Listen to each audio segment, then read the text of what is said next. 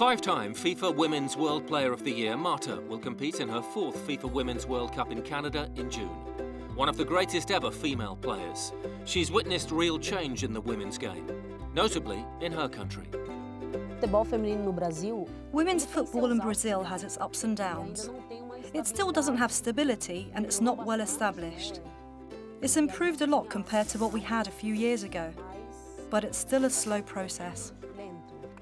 Head coach Vajal has set up a permanent residency program, enabling Brazil's top women players to live and train together ahead of the tournament.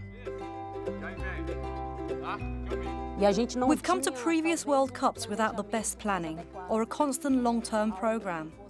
Now we're doing something different in order to see if we can achieve a better result.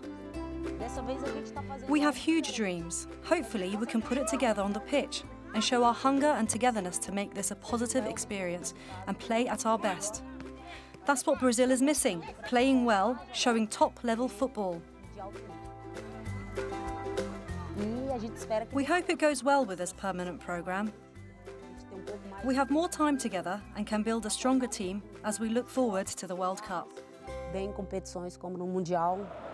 After the disappointment for the men's team in 2014, it's up to the women to achieve World Cup success for Brazil this summer.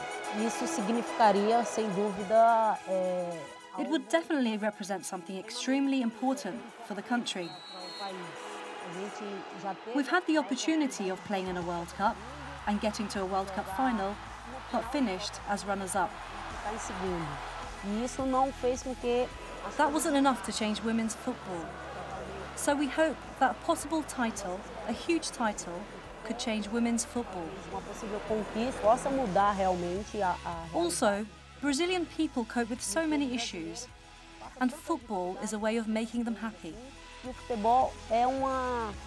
So it would be extraordinary if we could bring this trophy to Brazil.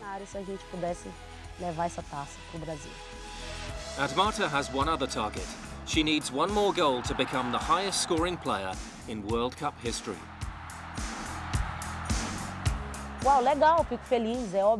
Well, of course it would make me happy.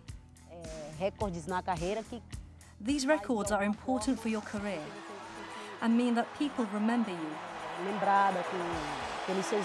And as a forward, I'm always looking to score to help my team.